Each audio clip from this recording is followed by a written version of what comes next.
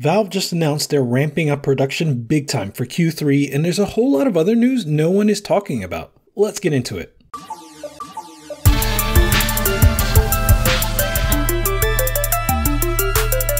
What's good, Deck Gang? Deck Daddy here, and I'm ready to talk about this week's Steam Deck and PC gaming news. If you enjoy these videos, make sure to hit the like button. That's how the algorithm knows to spread it to more people. And if you want to stay up to date with Steam Deck every week, just subscribe. I have a lot of fun videos coming up leading up to my big Q3 review, so set notifications to all if you don't want to miss a thing.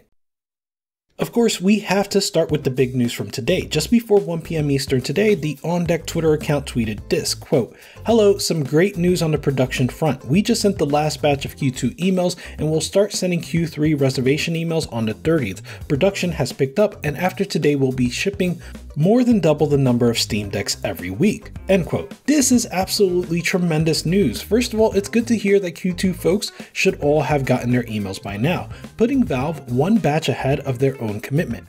I'm also ecstatic that Valve are going to be able to get Steam Decks into people's hands at a much quicker pace now. There's a couple important things to note here.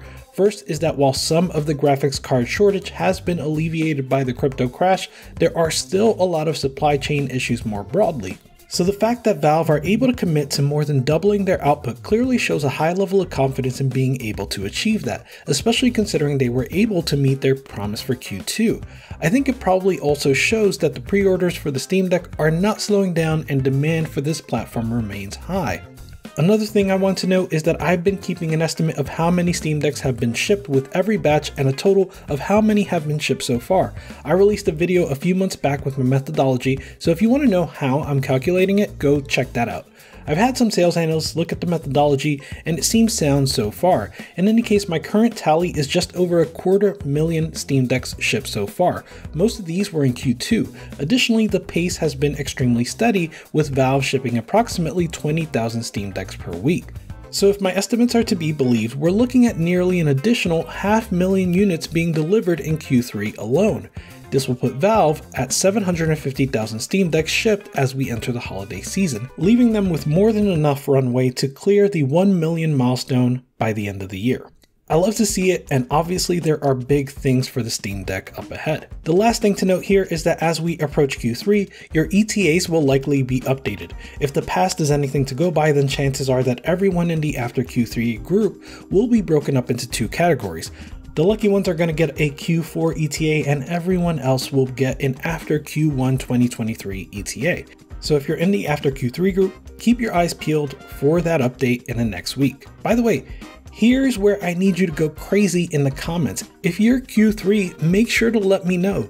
Alright, that's the biggest news for today, but I do have a few more interesting stories that no one is talking about. I'm going to save those for the end of the video, but for now, let's talk about the Steam Summer Sale. The latest Steam Summer Sale launched this week and it's generated a lot of buzz. I think with the latest Next Fest being the best one ever, and this Steam sale being one of the best ever in a long time, Valve is generating a lot of interest in those that are new to Steam thanks to the Steam Deck. I don't want to do game recommendations in this video because I can go on forever, but if you think I should do some game recommendation videos for this summer sale, let me know in the comments. I have a ton of stuff I want to share, but you guys probably already have your own massive wish list. One thing I want to note, however, is that despite all the hype for this summer sale, please set a budget and try to stick to it. I know times is hard, and despite that, you might be tempted to build up your Steam library with your shiny new Steam Deck either in hand or on the way. I want to encourage you to buy games that you'll play soon and save other purchases for the next sale. There are sales all the time, and I've said it before, but you can use a deal tracker like deals.gg to keep track of sales on games that you're interested in. One thing I've been playing a lot on the Steam Deck recently is the Jak and Daxter native PC port that was done by a few enthusiasts. This plays really well on the Steam Deck, significantly better than the PS2 emulation on the Steam Deck. Both run at 60 FPS, but the image quality on the native port is much better and you can get double the battery life using the port.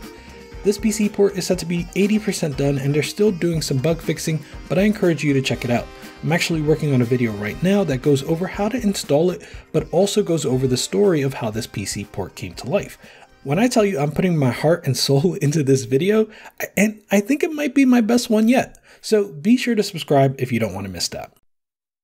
One more game I've been playing a lot this week is Neon White. It's still on sale for 10% off for the duration of the summer sale. I mentioned this game in one of my videos last week, but I've continued to play it, and it's really great, y'all. You've been recruited from hell to do the demon hunting bidding of heaven's citizens. You and your kind are called Neons, and there's a lot of Persona-like atmosphere and side quests, but the core gameplay is first-person platforming speedrunning, similar to games like Mirror's Edge and Ghost Runner.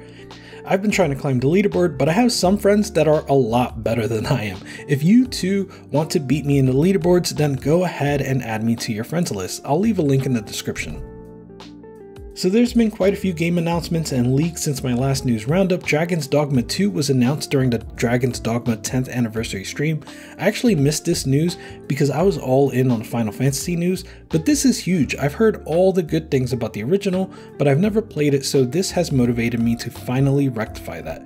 It looks like I'm not alone because Dragon's Dogma Dark Arisen reached a new peak of concurrent players on Steam since February 2016, with a 24-hour peak of over 6,500 players.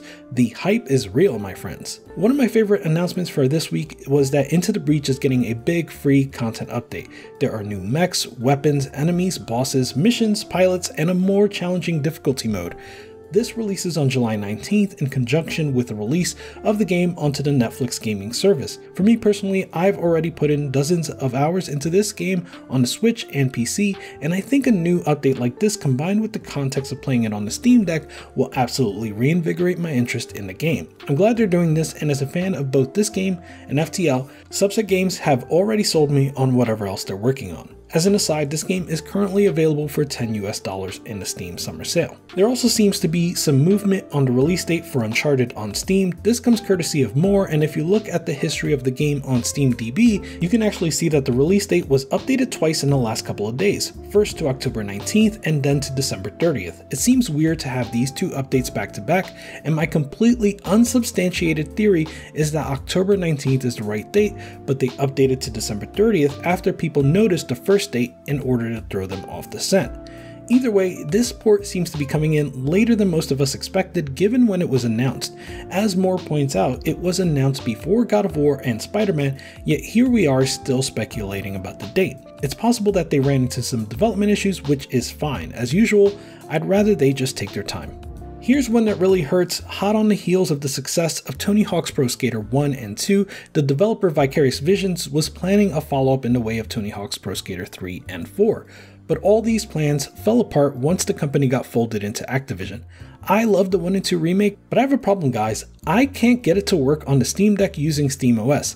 I'm hereby announcing a bounty. The first person that can give me working instructions to get this game running on the Steam Deck will receive $10 US. Same for Cruise and Blast on either Yuzu or Ryujinx. Anyway, yeah, so it seems like we could have had Tony Hawk 3 and 4, but sadly, no dice. Hopefully, Microsoft can figure this out if that deal goes through. Finally, it looks as though there's another From Software game already nearing completion. This news comes courtesy of an interview with Miyazaki by Japanese outlet 4Gamer. Interesting tidbits come courtesy of Nibel on Twitter. This is all surprising given the recent release of Elden Ring, leading people to speculate that it will be a relative departure from their streak of Souls-like games. Perhaps it will be the Armored Core follow-up that many diehards have been asking for. Oh, and here's a random tidbit for you. You know that Nintendo Direct that's happening tomorrow? The one with a bunch of third-party titles? Well, keep your eyes peeled for some new PC game announcements, either coinciding with or directly following that Nintendo Direct.